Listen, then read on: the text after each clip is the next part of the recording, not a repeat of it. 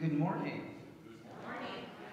Welcome to worship at Salem United Church of Christ. Whoever you are and wherever you find yourself on life's journey, you are most certainly welcome here. I am Reverend Lawrence Richardson, and to my right here, we have our guest musician, Miss Sophia Franklin. To my left, we have our Minister of Innovation and Technology, JM. We have our liturgist, Sharon Altefer. Thank you so much for being our liturgist today. And to all of you, my brothers, sisters, and kinfolk in Christ, I'm just so delighted to be here with you this morning. Before we begin worship, are there any announcements this morning? If so, I invite you to come to this microphone and to make your announcement. I want to just, as Jeffrey's coming forward, say thank you to Maureen, who led our crop walk last Sunday. We raised a good amount of money and had a good turnout. So thank you so much, Maureen, and thank you to all who attended as well.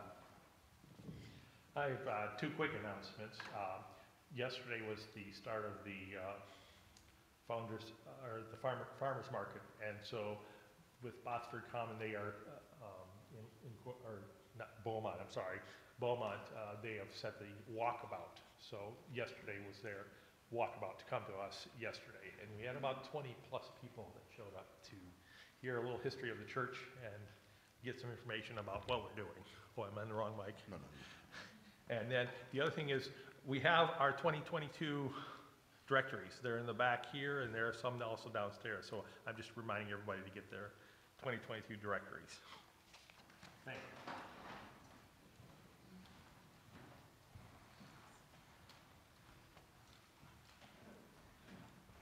Good morning, everyone. If you haven't had a chance, you should go out and look at the Memorial Garden. It's absolutely gorgeous right now, full of things that are blooming. The early ephemerals are all out. In a couple weeks, we're going to have a plant sale, and I don't have my sign-up sheet here, but I will have it next week for you. There's only a few more slots if you can help on the 28th with the plant sale. Mostly it's just helping people get things to their car, helping them find the plants they want, and hopefully we'll have a successful sale and have lots of more beautiful flowers. Thank you. Thank you so much. Are there any more announcements? Well, if not, oh, we have one more on the back. I love it. I don't know if that microphone is working, but I'm going to use my teacher voice. Did everyone hear me? No, I'm like, okay. John. Stardom. I bet you can hear me a little better now. Oh, yeah. On the 4th of June, we're going to be participating at a booth that's sponsored by our church at the Ferndale Pride. And if you have some fun for a couple hours, see me. We could use your help. It's so much fun. Handing out all kinds of information and doing some really good things for the community at large. So thank you. Consider it. Thanks. Thank you all for your announcements this morning. Ferndale Pride, the plant sale, we have some directories, and we have wonderful native plants springing up all around us. We have a lot going on at Salem, and thank you all so much. Now let us turn our hearts and our minds over into a spirit of worship.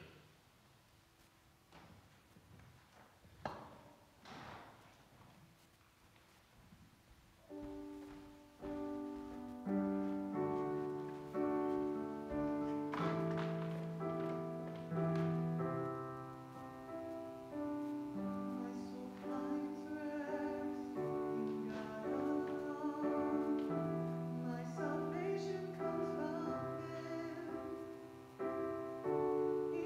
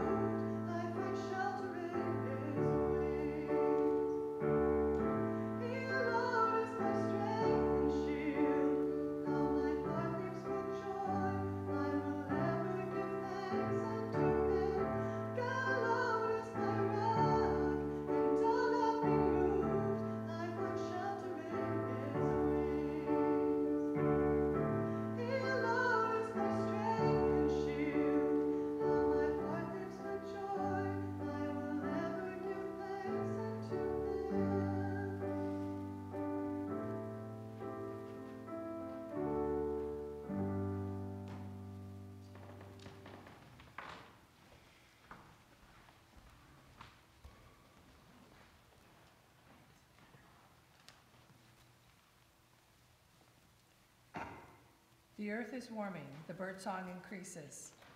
The sweeter breezes brush our cheeks, and the earth pulls in seeds and buds. Come, let us gather this morning with joyful noise. With warm hearts and with hopeful spirits, for we are one with the renewal of the earth, and blessed and held in love of one another. Please stand for our opening hymn. It's number 108, Christ is our King.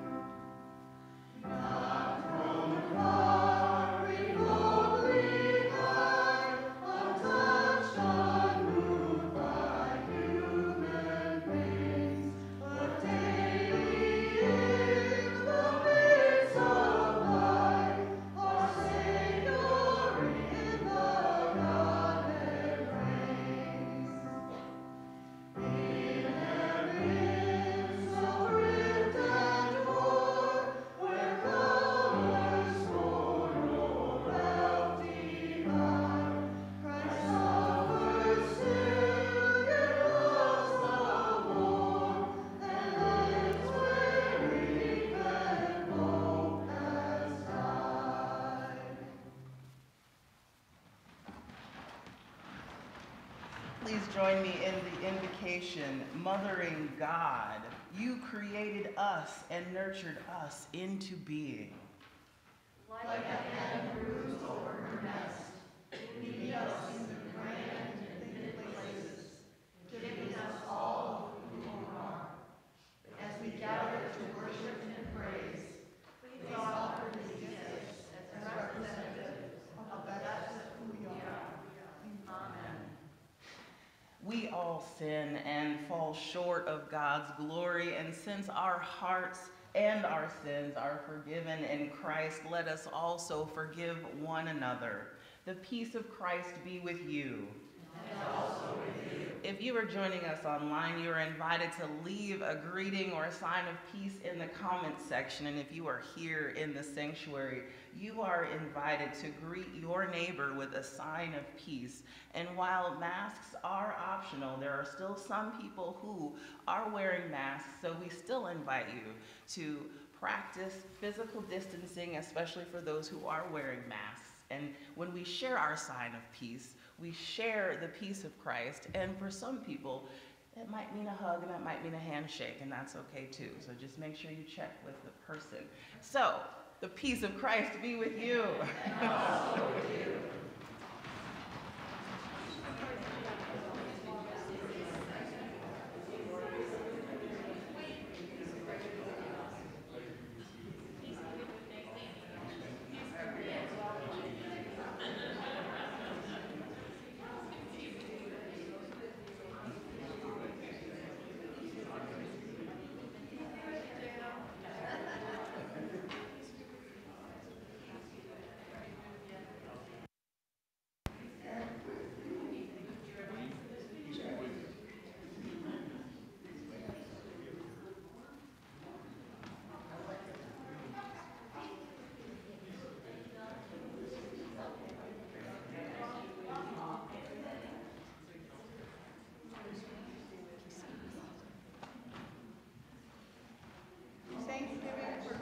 Grace, we all sing Great is the Lord.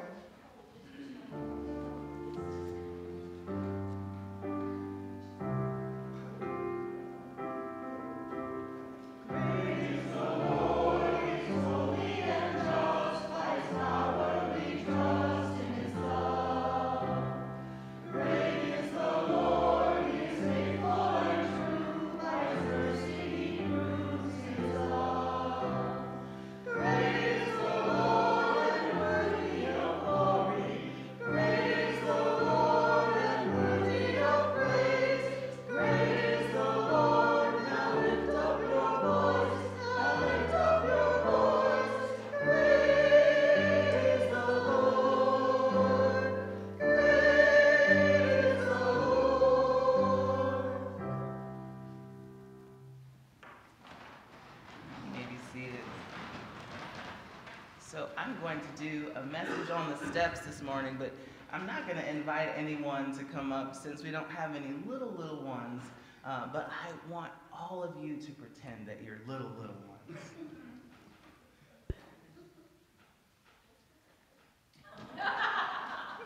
Kathy wants to know what's for breakfast. We have some cereal and some milk downstairs. I want pancakes. Pancakes? Well, that's a tall order. Well, good morning, friends. For some of those of us gathered here, it is a special day. It's Mother's Day. For some of us, Mother's Day is a wonderful time to celebrate those who mother, those who nurture us, those who give us life. And if you have such a person in your life, I want to just say, Happy Mother's Day. For some folks, though, Mother's Day is a little challenging. Perhaps they weren't able to become a mother. Perhaps they had a child that died. Or perhaps mothering isn't something that they felt called to, and they give life in many other ways. So for some people, Mother's Day is hard. For some people, Mother's Day is a really exciting time. So what I want us to do, so that we include everyone among us who are nurturers and life givers, I want us to think of someone. And you can think of them, and if you feel comfortable, you can shout out their first name. And what I want you to think of is someone who is a nurturer, who's kind, who's generous with maybe their time or their talent, maybe someone that gives you really good advice, or someone who's just there when you need them. And as you say their names, I'm going to write their name on one of these hearts.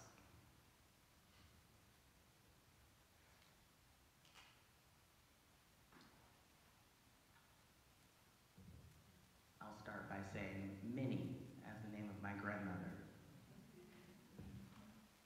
Lizzie.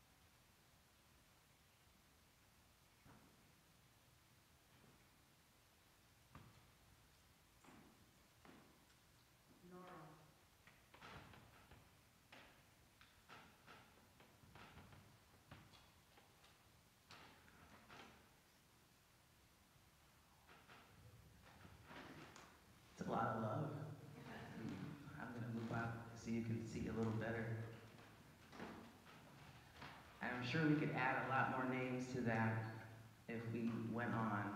And our folks on Zoom have some names that they've added as well. What I love is that each of us has someone that we can think of that loves us, nurtures, cares, listens, is present.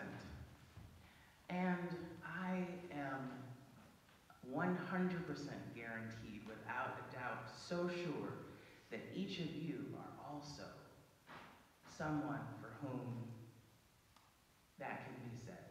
Your name also belongs on one of these hearts. So I just want to thank you and all of those who nurture and mother us, whether they know it or not. Let us pray together. Dear God, thank you for all of the mothers, the nurturers, the caregivers among us, for the lessons that they teach, for the love that they give, and for the legacy that they leave behind in us. In your holy name we pray. Amen.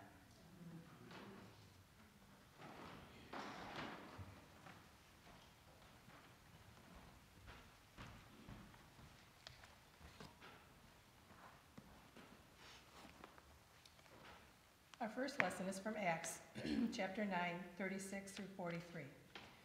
Peter is hastily summoned to the deathbed of the faithful Tabitha, whom we know more commonly by her Greek name, Dorcas. Peter prays for her life to be restored, and it is. An important secondary point is that the gospel of Christ and the ministry of Peter and the early church has already moved beyond the Jewish community. Now in Joppa, there was a disciple whose name was Tabitha, which in Greek is Dorcas.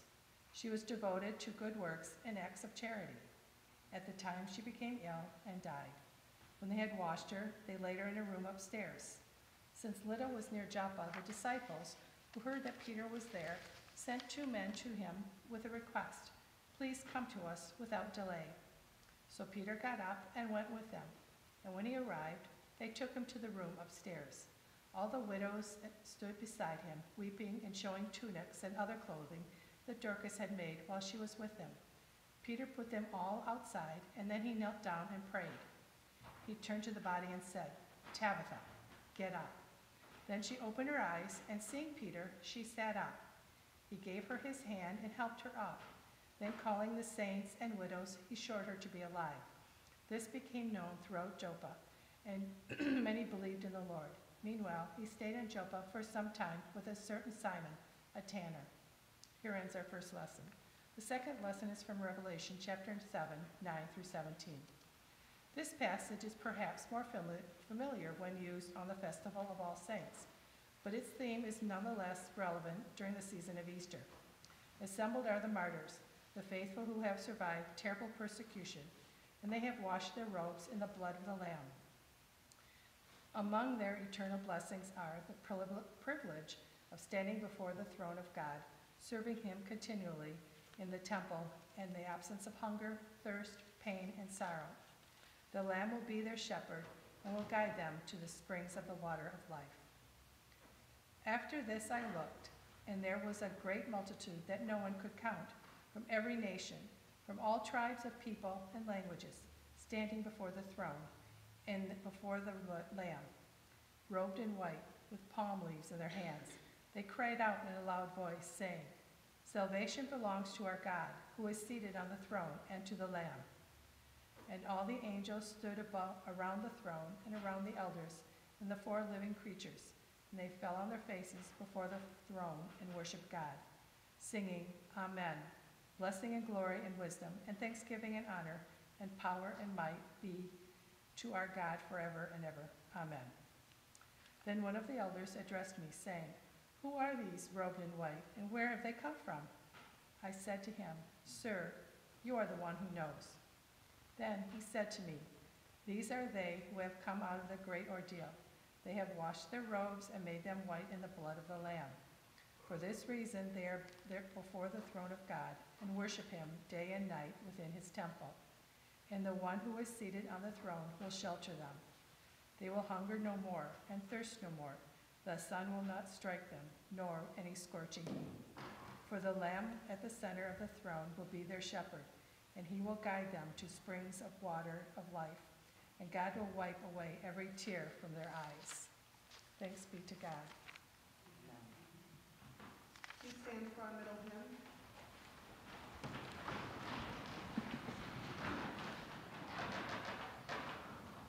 If there are sing hymnals there, then it's number 128.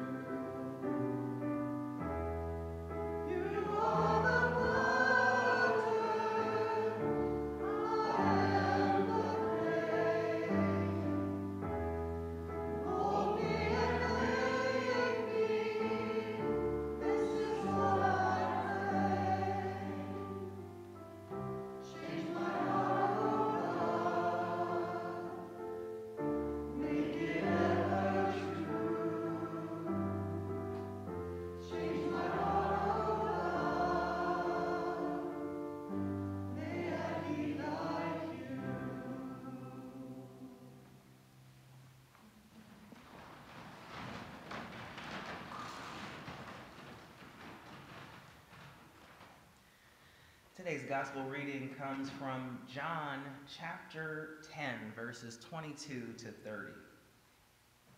At that time, the festival of the dedication took place in Jerusalem.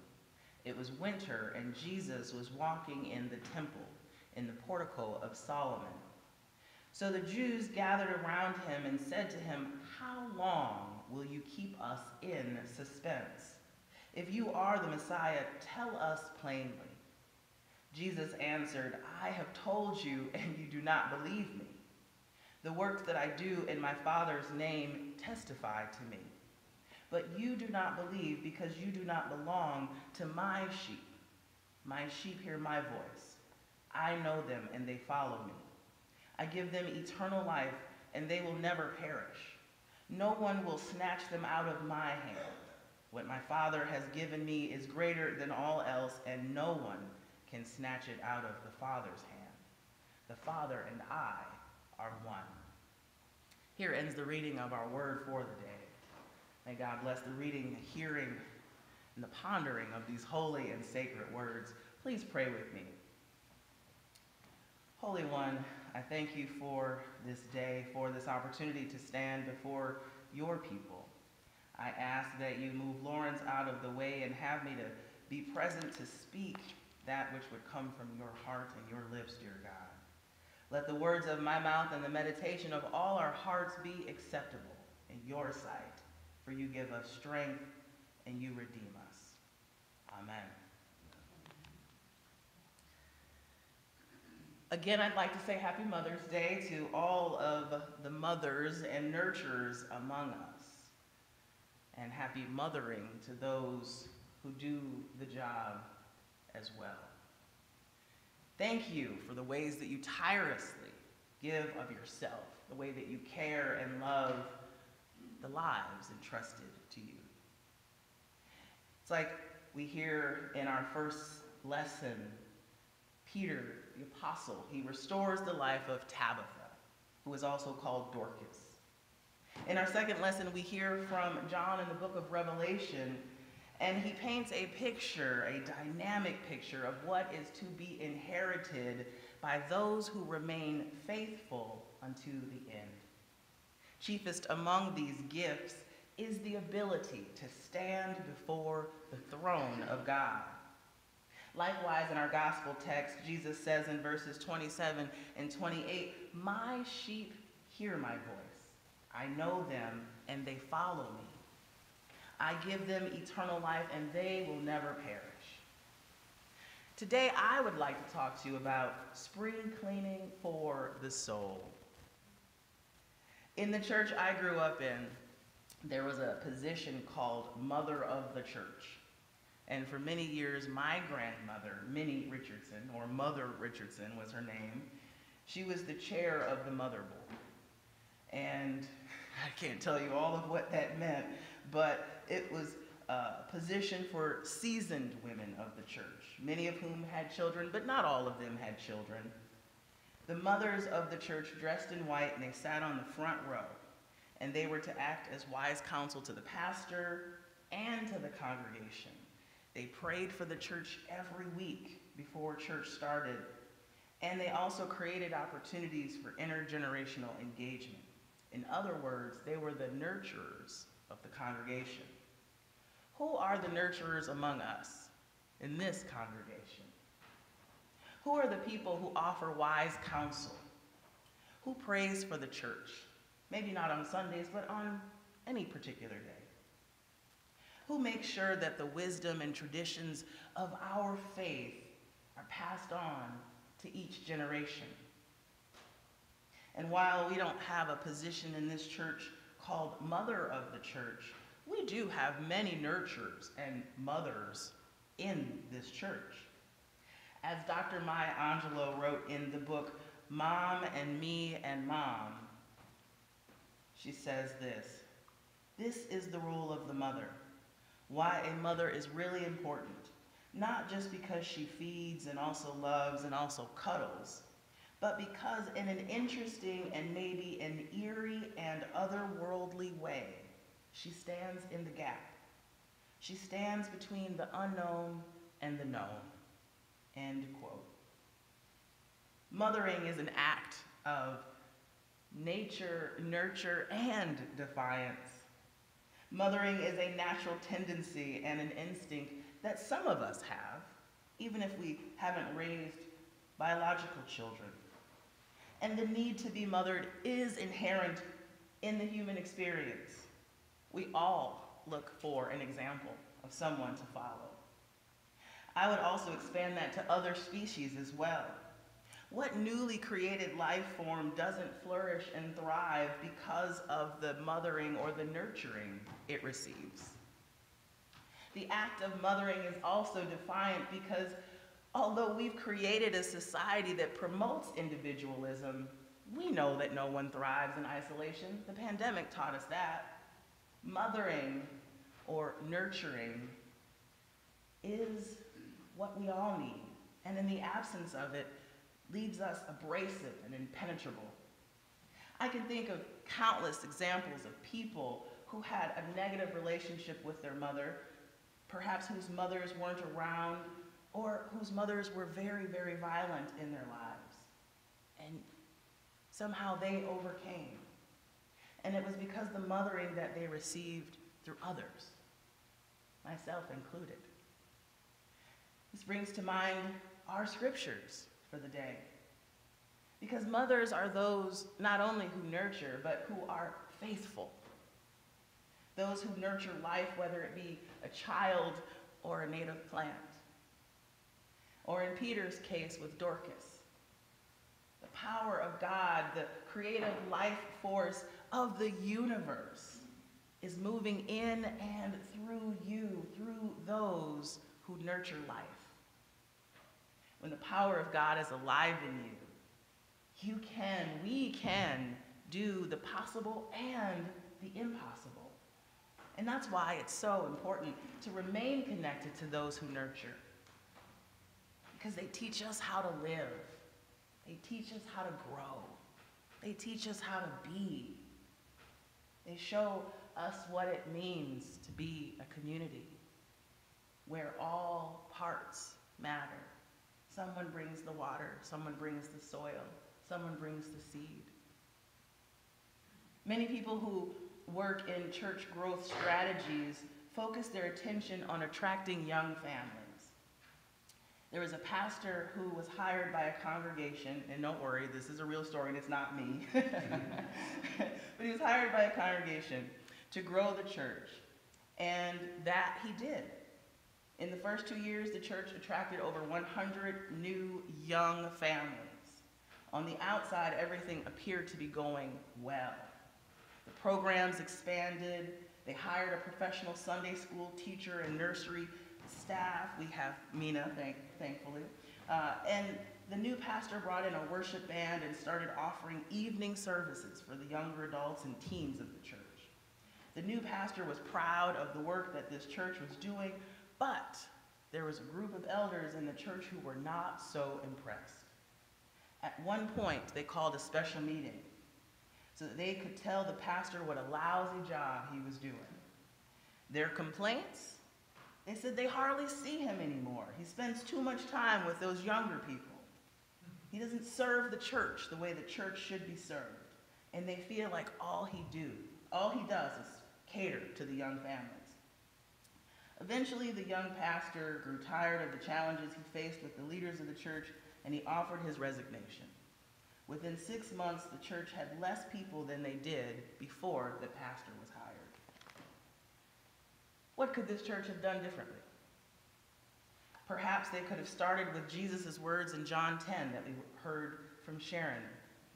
Jesus says that my Father and I are one. When Jesus and I are one, or when your Creator and you are one, we move differently than we do if we were by ourselves. So perhaps what this church in the story could have done differently is move with Jesus.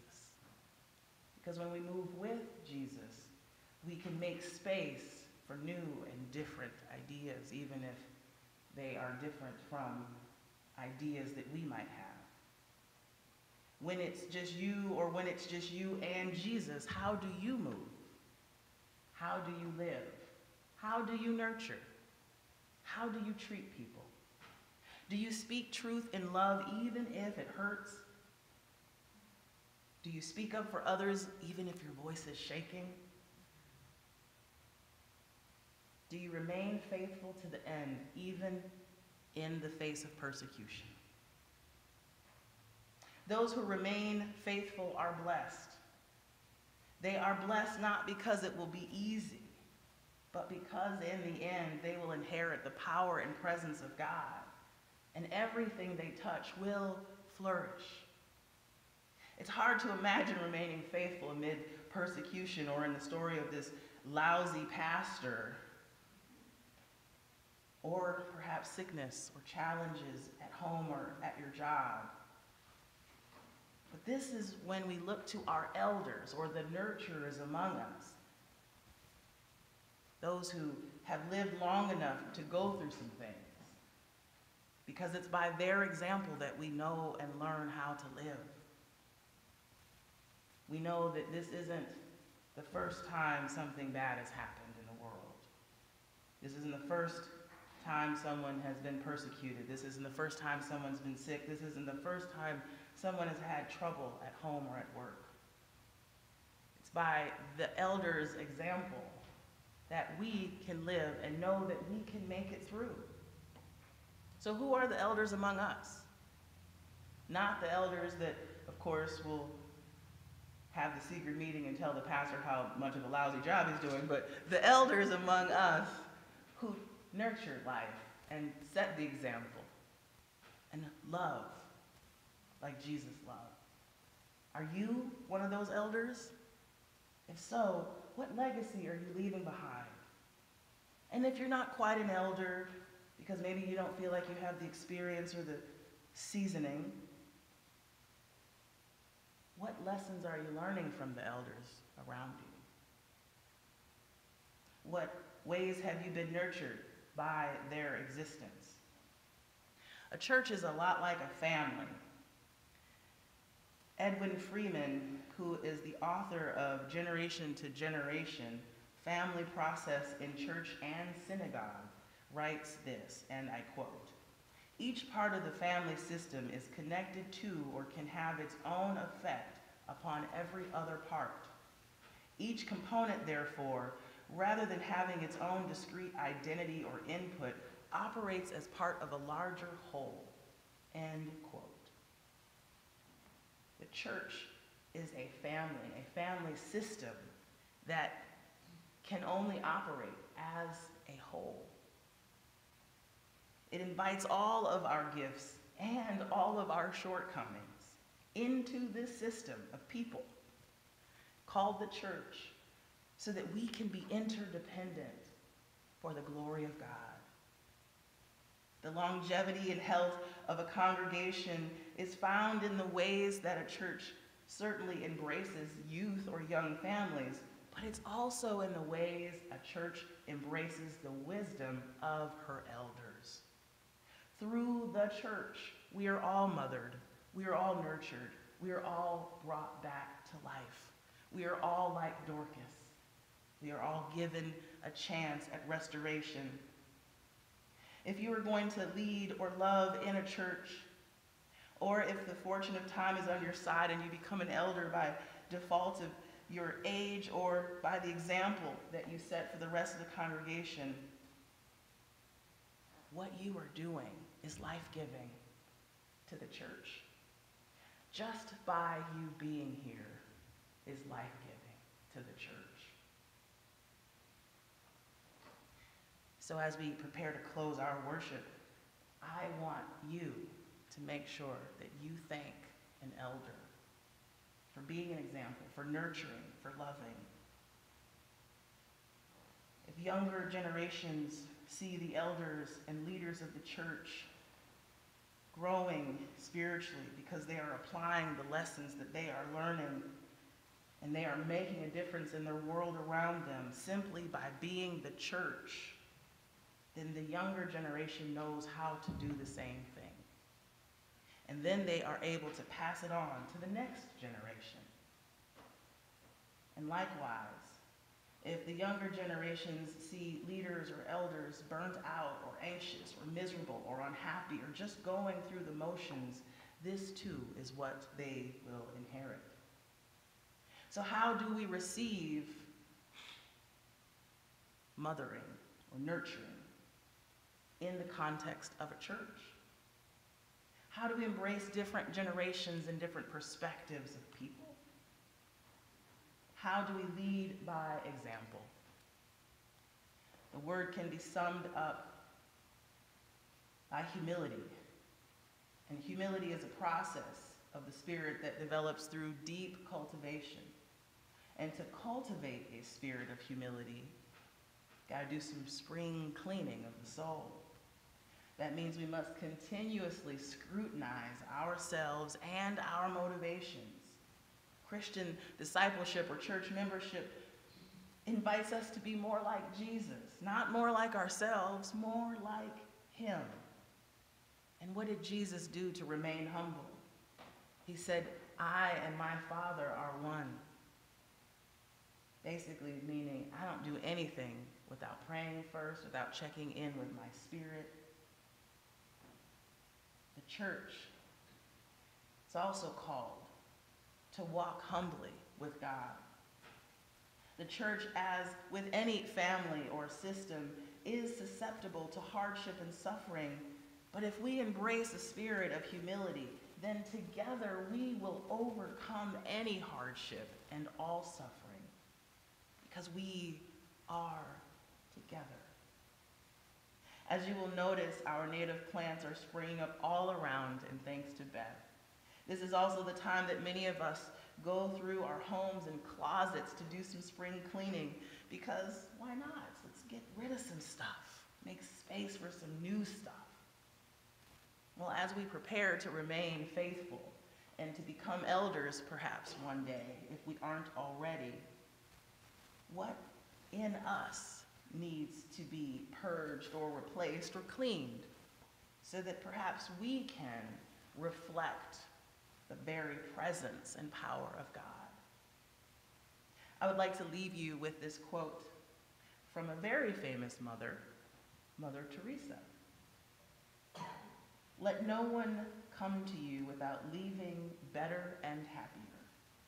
Be the living expression of God's kindness. Kindness in your face, kindness in your eyes, kindness in your smile. May it be so. Amen.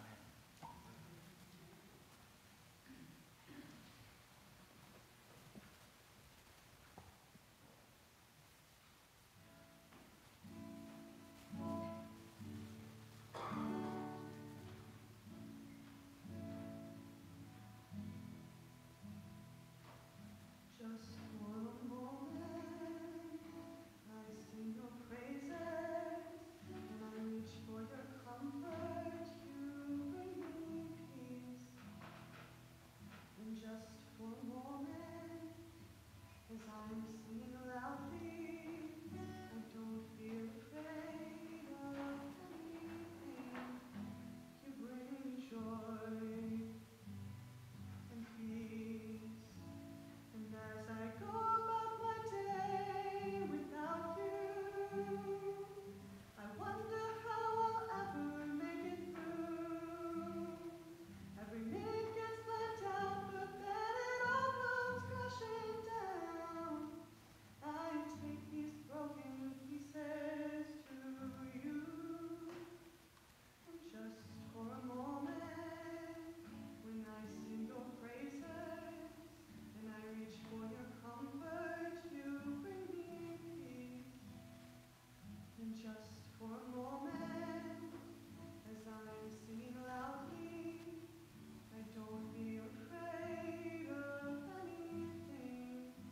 You bring me joy and peace.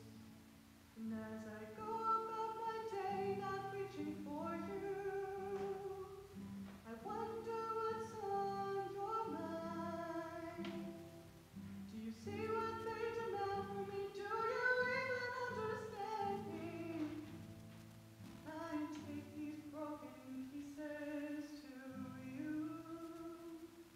And just for a moment, as I read your story, and I see your people are just like me. And just for a moment, a calm revelation. If you're here for these people, you're here for me. You bring joy and peace. And as I go about my life how I want to, nothing seems to keep me satisfied. Fame don't hug you, money don't love you, loneliness gets worse. I take these broken pieces to you. And just for a moment, as I sit in silence, I hear your voice speak to me. And just for a moment, I feel my desires changing to where you call me to be. You bring joy and peace. You bring me joy and peace.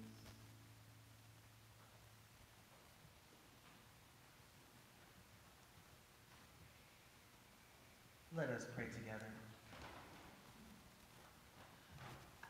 Dear God, creator of all that is, all that was, and all that will ever be, we give you thanks, we give you praise for this day, for this opportunity at life again, for the ability to look past our own shortcomings, our own fears, our own hopes, and our own joys. To just be present in this collective moment of prayer. We lift up before you all those who are suffering, who are in pain, who are alone or lonely. those who are devastated by acts of violence or terrorism, war, or destruction. For those who are hungry, those who are thirsty for your spirit, those who mother and those who receive mothering, for those struggling with fertility, for those who have lost children, for those who have lost mothers, for those who never knew their mothers, for those who had difficult or challenging relationships with their mothers, or for those who had difficult or challenging relationship with their children. We lift up before you all our cares, our concerns, our joys, our hopes, our pains, because we know that you hear us, God. We know that you are with us, that your spirit and that your presence gives us power. At this time, we lift up to you in our hearts all of those things that might be weighing on us, the questions, the hopes, the fears, the challenges, the joys, the praises, because we know that you are with us and we know that you hear our prayers.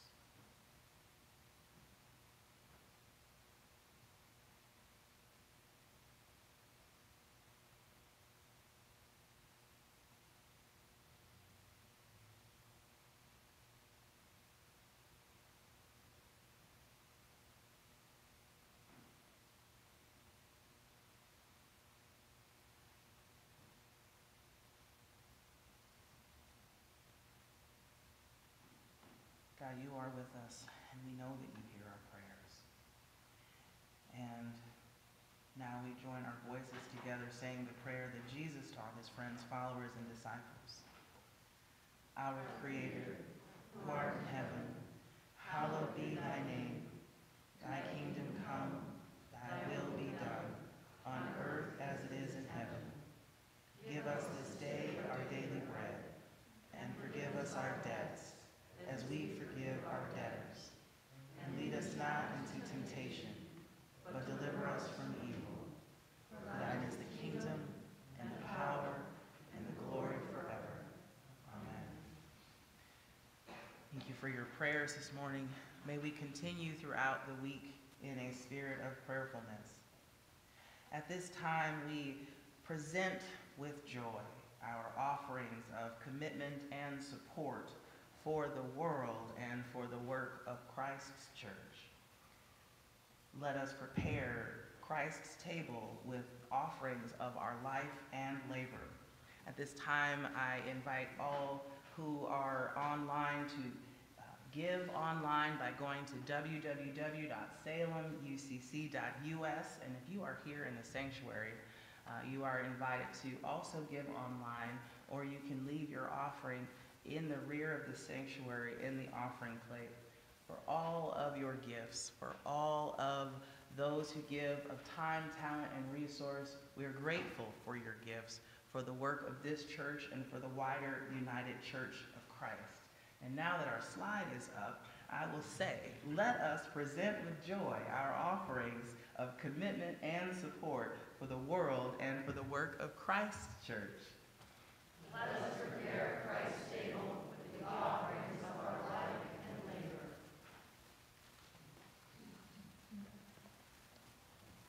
As we offer our gifts, we stand and sing thanksgiving to our hearts.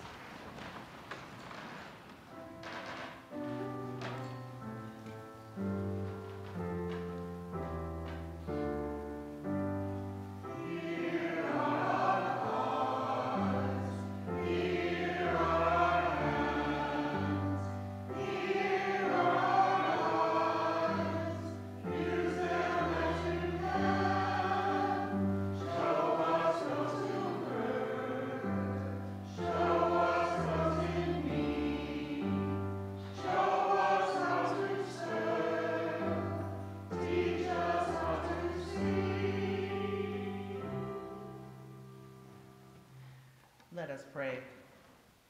Dear God, for these gifts, we give you thanks.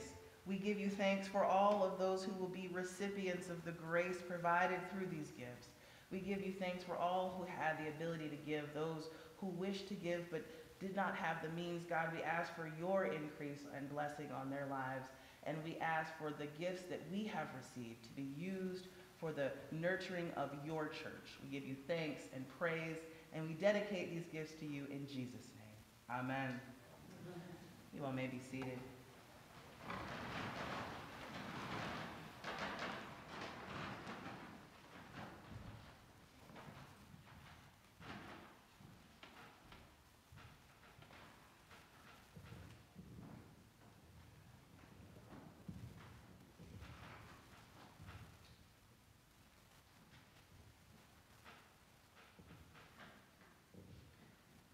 Jesus invites us all into beloved community, each of us, no matter who we are or where we are on life's journey. At Salem UCC, we practice what is called open communion, which means you don't have to be a member of this church or any church to participate in the sacrament of Holy Communion. If you wish to participate and you are online, I invite you, if you haven't already, to assemble your own communion elements of bread and wine, or you could have crackers and juice, wafers and water. And if you are here in the sanctuary after the words of institution, I will invite you forward down the center aisle, where I will give you your communion elements, and then we will take them all together when you return back to your seats. Let us pray.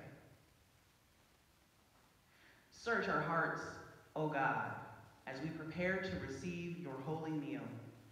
Remove any hatred or sin or negative energy and forgive us for our shortcomings. Purify us so that in our sharing of this sacred meal, we receive the gift of your presence. Bless these elements of wine and bread that are your covenant and your life. Amen. On the night that Jesus was betrayed by those who feared and killed him, he took bread, and after giving thanks, he broke it. And he said, "This is my body, which is broken for you." In the same way, he took the cup of blessing, and he said, "This cup represents my new covenant poured out in blood. Every time you eat of this bread and drink of this cup, do so in remembrance of me." At this time, I invite you, if you wish to participate in the sacrament of Holy Communion, to come down the center aisle and to receive the bread of life and the cup of liberation.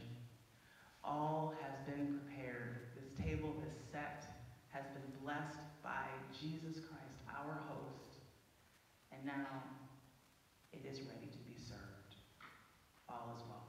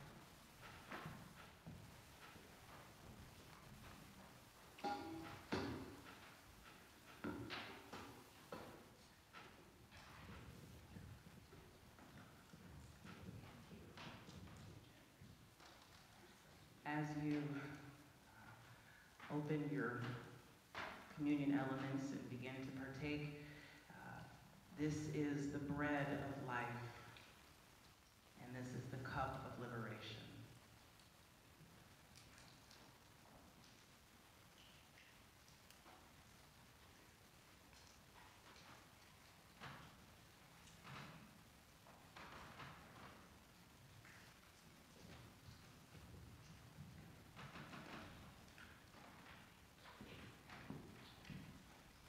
Let us pray together.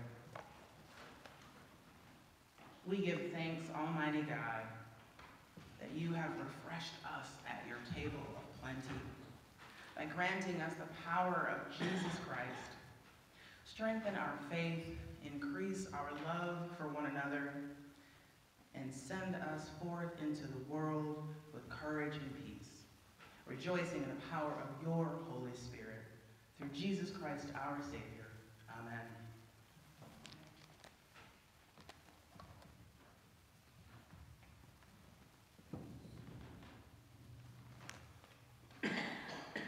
And now, friends, as we prepare to go forth, let us join together in our mission. Let us go forth into the world in peace. Be of good courage. Hold fast to that which is good. Render to no one evil for evil. Strengthen the faint-hearted. Support the weak. Honor the afflicted. Honor all people. Love and serve the Lord, rejoicing in the presence of the Holy Spirit. Amen. And now may the Lord, whose steadfast love is as constant as a mother's care, send us out to live and work for others. And may the blessing of God Almighty be with each of you and remain with you always. Amen. We stand for our closing hymn, number 105.